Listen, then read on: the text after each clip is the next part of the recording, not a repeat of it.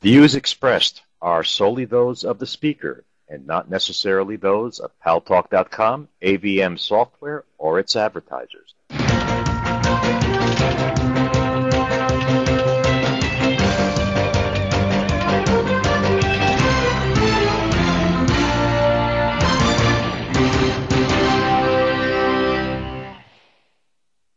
News Talk is online. News Talk Online is a production of Paltalk.com, the largest multimedia interactive program on the internet with more than 4 million unique users on demand on iTunes and on YouTube.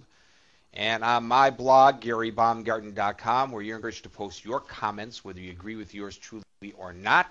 There's a whole slew of stories there that you really want to read in order to be informed about what's going on in this world of ours that we all share. There's also a Twitter feed there, and if you join the Twitter feed, you will get updates on those stories and others alerted to you.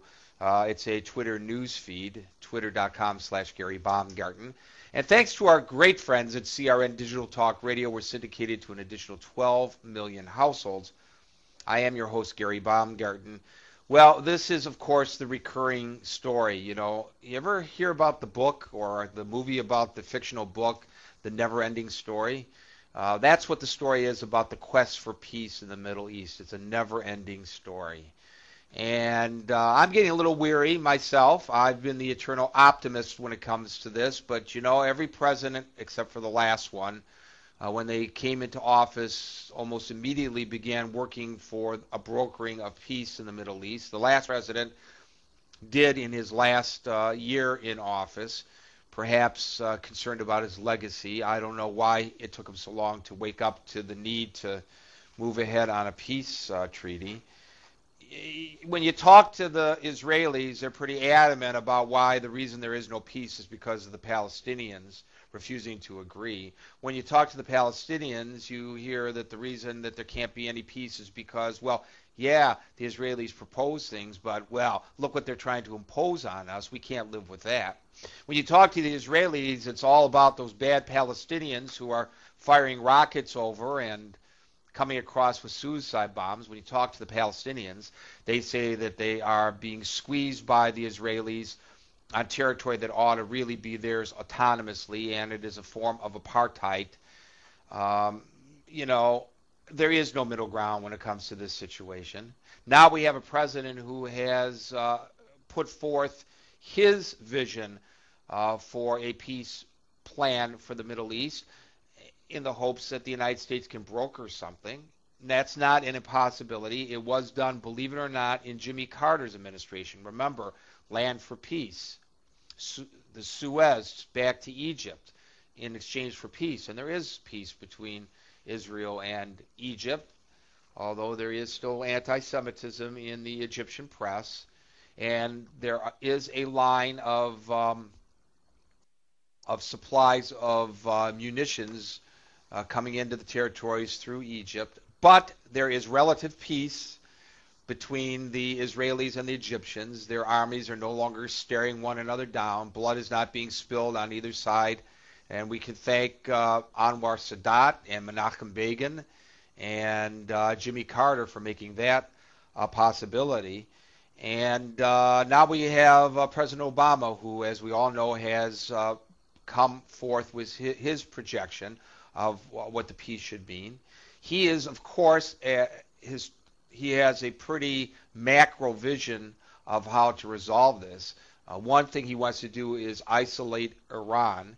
He's trying to get the Arab world siding with the United States against the threat that Iran imposes. We'll have more on that, by the way, tomorrow, because tomorrow will be the election in Iran for president of that country. And Ahmadinejad very well may be defeated, but what will replace him? Will anything change with the mullahs in charge?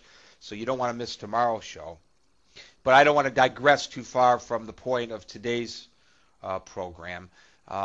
He wants to, and he has successfully enlisted the aid of several Arab nations, most notably Jordan and Saudi Arabia and Egypt, in helping to pressure the sides into coming back to the negotiating table and embrace what really is the vision going back many U.S. administrations, the so-called roadmap to peace, the so-called two-state solution.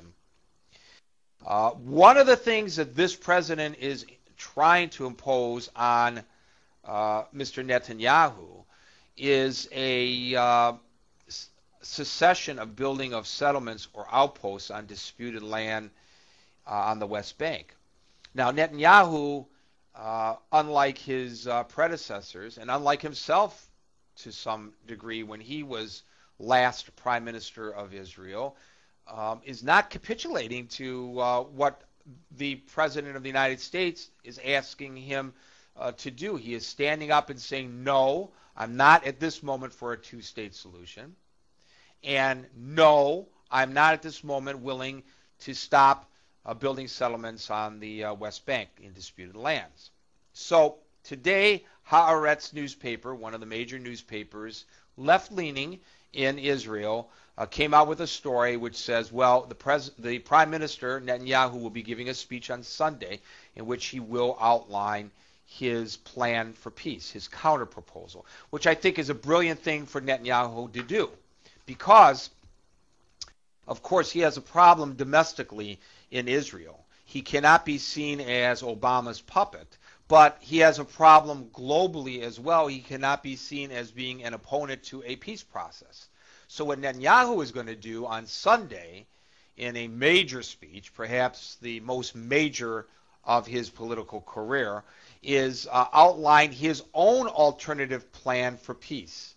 So he is not acquiescing entirely to what Obama wants. He's his own man, but he does not come across as being opposed to peace with the Palestinians.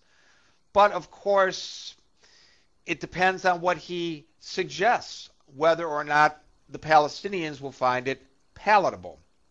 Now, one thing he is demanding is that the Palestinians recognize the state of Israel and accept its right to exist. I don't think anybody outside of some in the Palestinian community would object to that. If you're going to make peace with me, you have to recognize that I am here. I am somebody, as Jesse Jackson might say. And so it would seem that that would not be an unacceptable demand.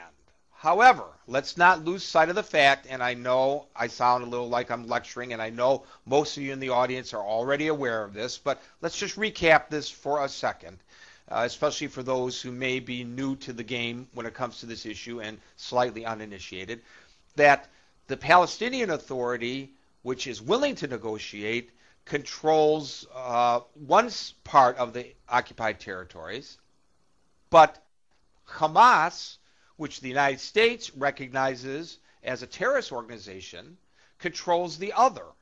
And unlike the Palestinian Authority, which is willing to talk to Israel, Hamas is not, because Hamas, in its charter, not only doesn't recognize the state of Israel, but is bent on Israel's